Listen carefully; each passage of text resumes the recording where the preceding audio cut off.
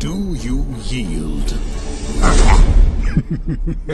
Fuck you! Hello spirits, so I'm talking about Encanto again. Let's hope this turns out better than last time. But don't worry, this ain't those topics. Instead, I'm here to give reasons why there should be more Encanto content, because quite frankly, we're lacking here. Without further ado...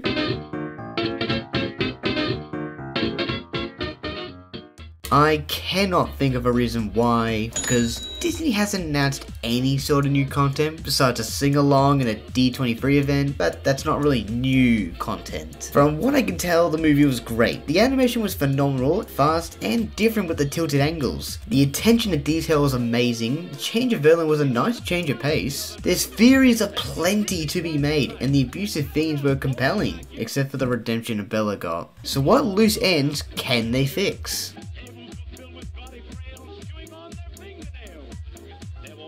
Encanto as a whole was a great movie, one I consider that brings some original Disney magic. Some, as the movie isn't perfect and had a few issues that couldn't be fixed in a single movie. So let's start off with...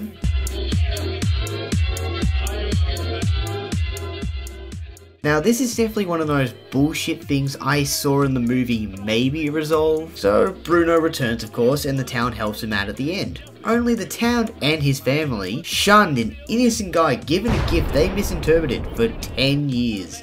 With a diss track they most likely sung more than once on him. And everything's just alright? Something I preferably would like is a TV series, since that would work best. And it could be maybe a season's worth arc or even an episode of everyone just trying to fix their mistakes. Only they end up repeating similar actions from over 10 years ago, blaming him for bad prophecies and more. The townsfolk and family alike. Because in 10 years alone in the walls, you got to have some level of trauma bottled up. So Bruno snapping at everyone for blaming him for his gift that foretold the future, mind you, a future that's not set in stone, would be something interesting to see. Because if the show does follow, there's no way there's not bad water with Bruno and the rest. I'm not sure if this is the case with everyone else, but Bella did not deserve a redemption arc so soon. Now she's marked as the Disney villain in this movie, not the haha evil mother character, but the trauma-inflicted, mentally abusive family member.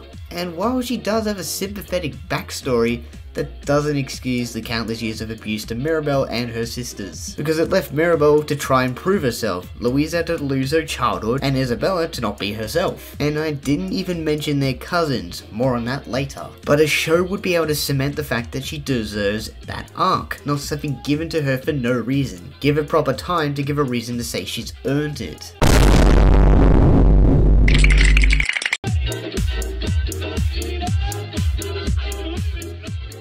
I think an issue everyone can agree on is the Encanto cast didn't get a lot of screen time. Sure, you know their names, their powers, but we don't get a lot of them on screen. So it's just Mirabel, Bruno, and a couple of minutes of the rest of the family. We only got a snippet of each character's personality, and we only saw Mirabel help a few people in her family, and some getting potential arcs or even setups for plot points. We don't know what each character also struggled with in the movie, only a handful. Not on Pepper's side, much less do we know what the children of Bella went through, or even the first reaction to the characters getting their new powers, what Dolores first felt, how Bruno found out about his power, and more. So it is disappointing since a lot of people like these characters, and a lot of possible things could have been based around the characters. Each character is unique and their personalities mix well with their gifts.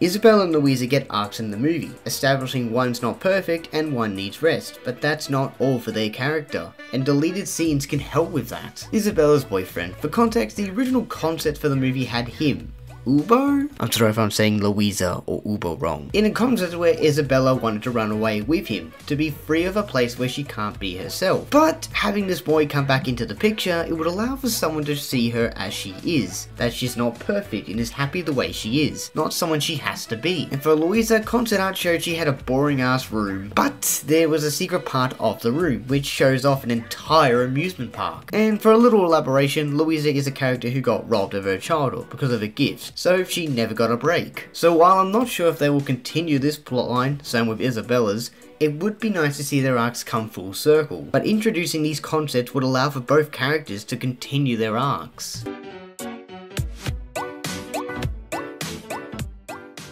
For a Disney spin-off, I'm not expecting God animation, but another show that further touched upon its lore, its world in such a great way was Rapunzel's Tangled Adventure. The show followed after the movie, focused on new characters, new lore, and explored the other characters. And while the animation wasn't exactly perfect, because I believe it was rigged animation, it's visually appealing. So I would expect a similar animation style for the show because it would most likely fit them. And that show also had supernatural effects which would look alright with the Encanto characters' gifts. And the designs for the characters did blend well with their tradition to 2D.